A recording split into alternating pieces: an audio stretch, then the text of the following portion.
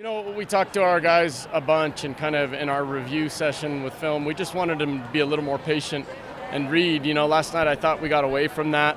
Our help blockers were bailing a little too early, and so they responded really well. And not only just on the stat sheet, those blocks, a lot of the touches they got were really helped us and benefited us and kind of made it a little tougher for those guys to find some good swings. So our guys read the game really well, responded from there, and they were getting across in the opponent's court. So they did a really good job. And our assistants, you know, the game plan, you always got to give those guys credit because we talked about what we felt were some of their main tendencies, and the guys, you know, responded to the game plan as well. It's good for the guys, and I think that's a good team. And hats off to them because they actually went back and really were aggressive from the service line. Maybe they had too many service errors for their coach. I don't know. We're going to go get a bite to eat later tonight, and we'll chat. But I think every time they went back to serve, you know, they really were confident, you know, and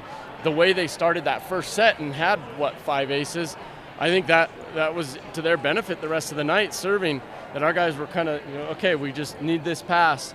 And so they're gonna go and they're gonna have a good season. They've got a tough stretch of opponents, you know, coming here first, and I think they go to Lewis next weekend. But anytime you look at a sweep, and it's great, but we want to be in a position where we're getting good competitive matches, and that's what we got from them both nights. You know, they happen to be 3-0 to us, to our benefit, but both of them good competitive matches, and that's exactly what we want. And against a great team, Penn State, come on, you know, they're up there in terms of the volleyball, men's volleyball, women's volleyball as well. So it's, I think, the world of their coach, and it's nice to have that little kind of rivalry going. Honestly, it was, you know, we were ready to go. That's it. We know how this season is important for us. So every day it's a battle, and we just want to start as good as we can. So that's what we do every day, and what we did so far in the season. We started pretty well, so we try to go.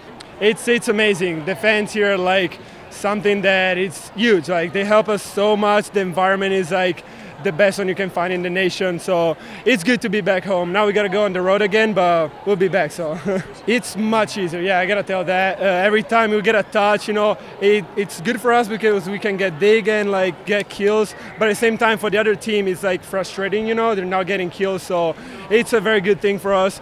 And yeah, as you said, there is a whole team. We're all working together. And you saw a guy like Taylor today. He came in and he did great. So we're glad that we have 20 guys working on one goal, and we're gonna find it.